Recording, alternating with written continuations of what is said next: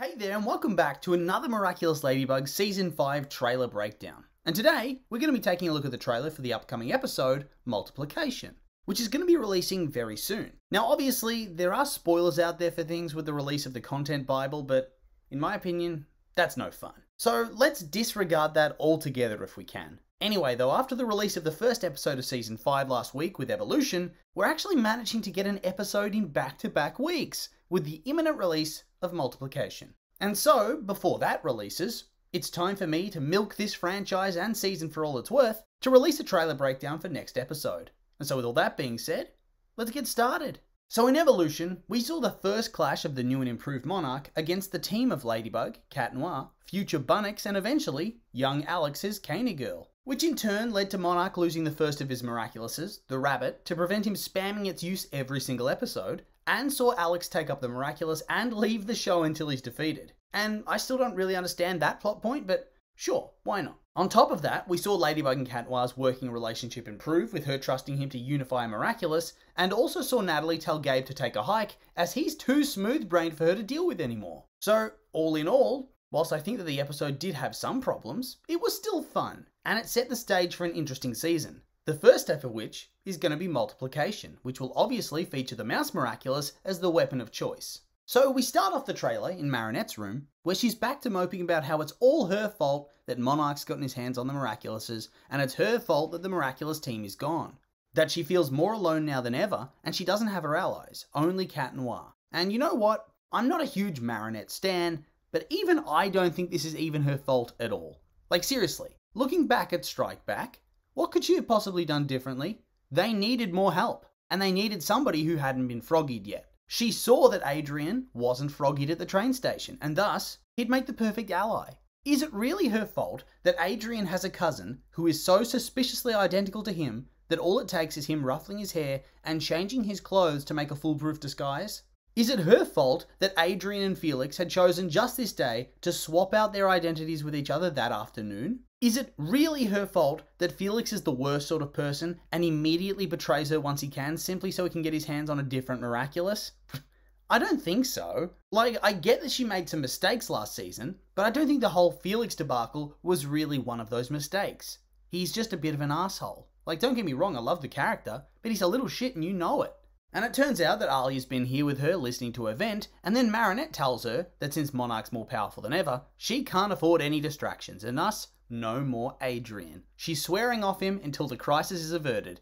And much like Alia, my immediate reaction to this is, yeah, sure mate, sure you are. The denial is strong in this one. I swear she says something like this every single season, and every single season, it immediately crumbles away within an episode or two. I mean, last season she managed to hold it for like, what, 4 episodes? And then she was finished and back into simp mode straight away. And so I'm kind of expecting this is going to be a little bit more of the same. Maybe there's going to be some more romantic stuff with Cat Noir as well, but it's still going to be a lot of Marinette simping for Adrian and unleashing her inner cringe for us all. And I think it's made even funnier by the fact that she says all of this as she sits in front of a collage of photos of Adrian in her bedroom.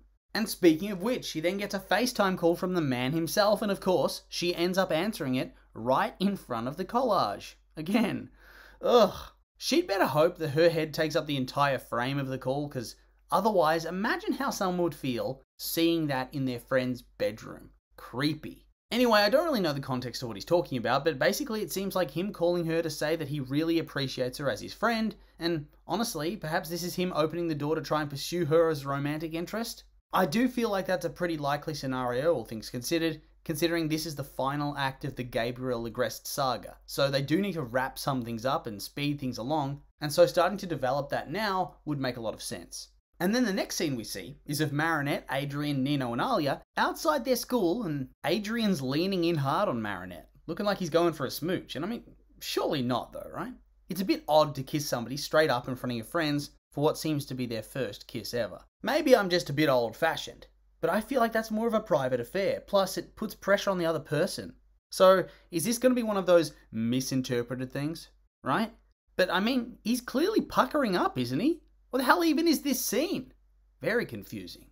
We then see Ikari goes and burst onto the scene, yelling about how she's going to destroy old Paris and bring about a new era for the city as she starts smashing up buildings. And I like that they brought this villain back. I always thought she was pretty cool, and her character's one that I feel like is a little bit underused, all things considered. So it's good that she's getting another episode to develop her character a little bit more. We then see a yell that Paris needs new, modern heroes as she lays down a beat down on Ladybug and Cat Noir before she uses the power of the Mouse Miraculous to multiply and creates a whole horde of copies to smash up Paris, leaving Ladybug and Cat Noir to dodge around and simply try to survive in the last few shots of the trailer. And how is this going to work? Do they have to destroy all the Akumas to win against her, or is it just one, the original? Because I just don't see how they could possibly win this without ridiculous plot armor.